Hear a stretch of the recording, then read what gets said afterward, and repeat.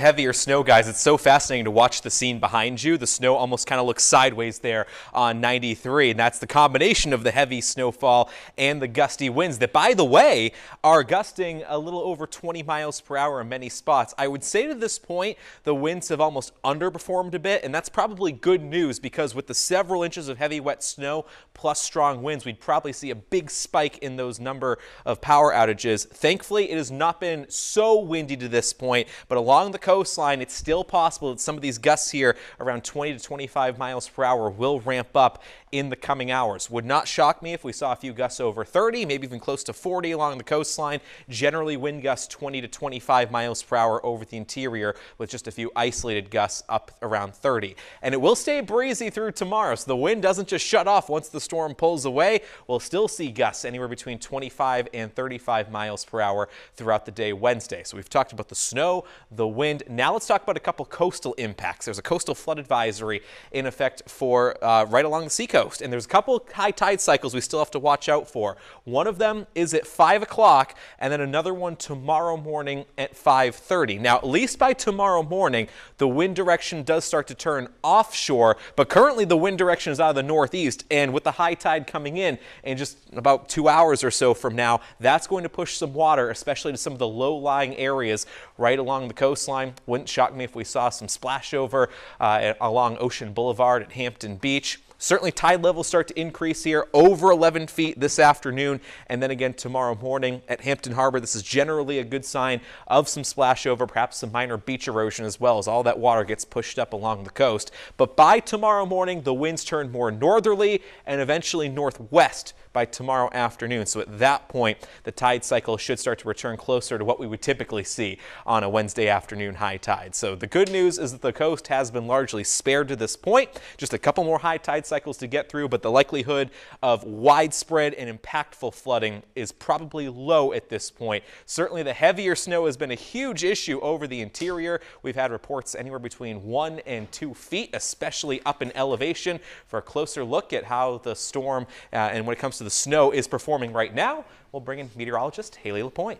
Hi, Matt. You are so right about the winds. We are very lucky that those are not cranking right now to what some of our computer models had been showing. If that had been the case, especially with the weight of the tree limbs right now down because of the snow, the weight is heavy out there. So in Manchester, notice this icon. It is a black cloud with heavy snow. That means it's coming down real heavy at this point, at least at the airport. 35 degrees. So because temperatures are actually even a couple degrees above freezing, that means this snow is water laden, super heavy stuff, these big flakes that is weighing down the trees and the power lines. But look at the winds out of the north, about 12 miles per hour. So that's some good news. At the airport, only seeing a few gusts near 20, 25 miles per hour. Could be far worse. We are watching for that. They could pick up as we continue over the next few hours, but so far so good on that front.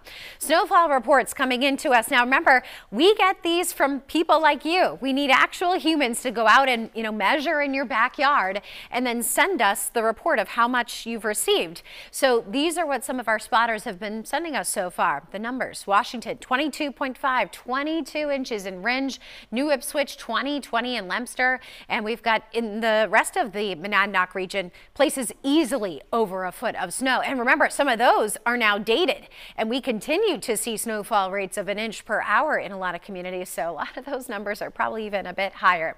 So the travel impacts: if you do have to be out, you just need to give yourself plenty of time. For me, it took me like 2 hours to go somewhere that it normally takes about 20-25 minutes. So just be prepared for sloppy road conditions. Also, something I noticed, you could actually see power lines sagging, low on the roadways. You could see trees that have fallen, debris in the roadways.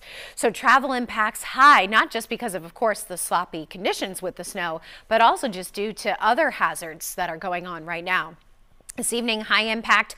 Hopefully by tomorrow morning with the snow slowing down, we're more in the medium threat, and then a much lower impact by the second half of the day tomorrow because the snow will be long gone. It's just the residual cleanup or whatever is left on the roadways at that point.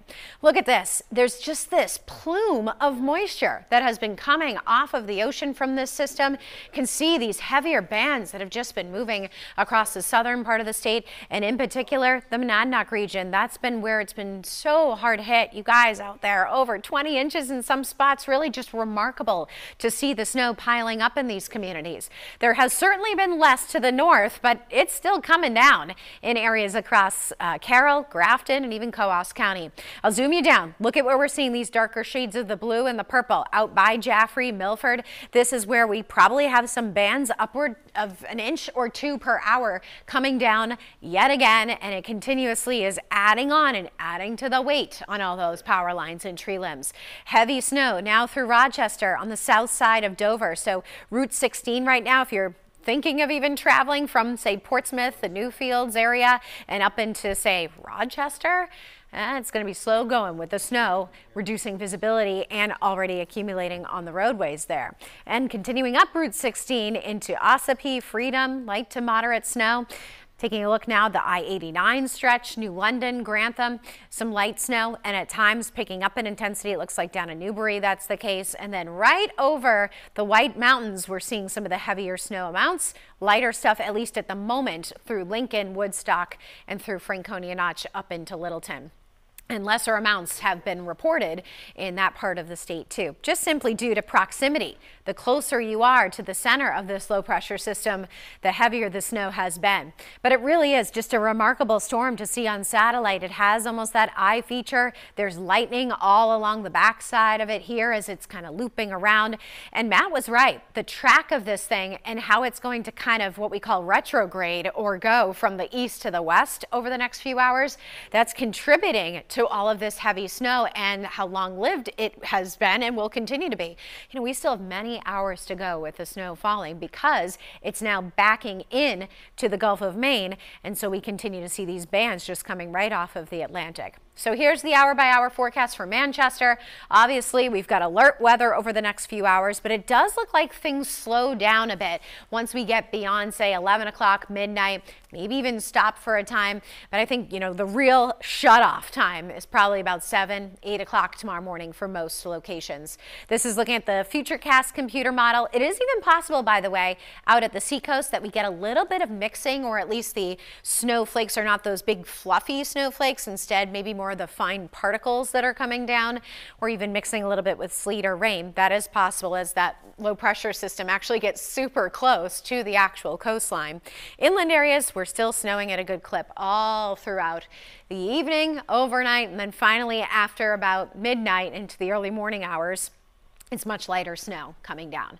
So in terms of additional snowfall, we're still piling it up through Jaffrey, Route 202, and into the Sunapee area. That'll be the jackpot zone for sure. And then about 2 to 4 inches in the rest of this blue area.